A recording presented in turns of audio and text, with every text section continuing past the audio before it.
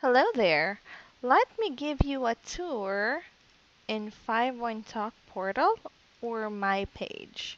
So now let's just go to 51talk.ph, input your username and your password, and click sign in. You will be directed to your own MyPage. And then you can see here your picture, your teacher's name, your taggings, and your upgraded or needed lessons for your next rank. Also, you will have your favorites and flowers here. In the My page, you can also see the What's New, which are the updated news and reminders for the teachers. Your schedule is here, and at the right side, you can see how to contact the lesson support team. You also have a mission, teacher support team, and the rankings. And now let's move on to the shift management. In the shift management, this is where you can open and close a slot. After that, in the contact log is where your TQ or your admin will contact you for some emergencies. Now, in the lesson history is where you can see your classes that you've conducted. Next one is the My Students Feedback.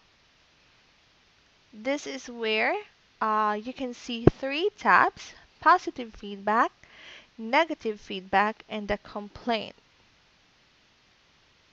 After that, let's move on to the training guide.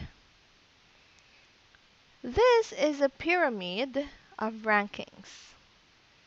Every pyramid has a quiz. For example, let's click the junior teacher. You will be directed to different kinds of training videos or training or quizzes. And you need to pass all of it before you can proceed to the next rank. Next, let's go to Book My Training.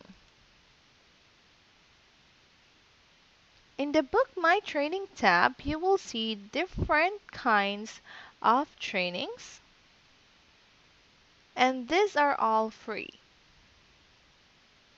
Don't worry because it will not affect your booked classes.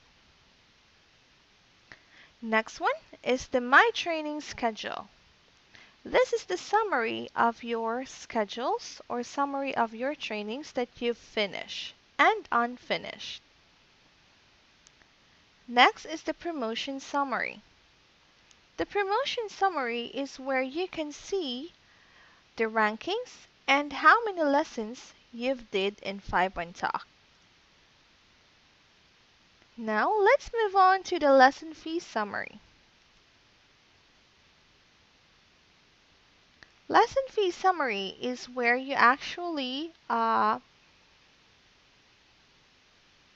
see your salary, your booked student or unbooked student,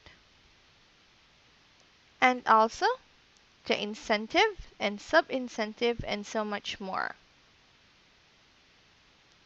Now, let's move on to referrals. I know you do have so many referrals. Now here in a refer a teacher, you can see an ad here.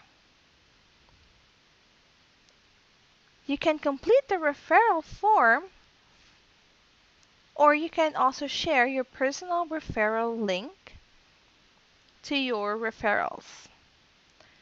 The referral concerns are most likely the referrals or the people that you've referred. So now, these are all inside the My Page. Thank you and enjoy teaching.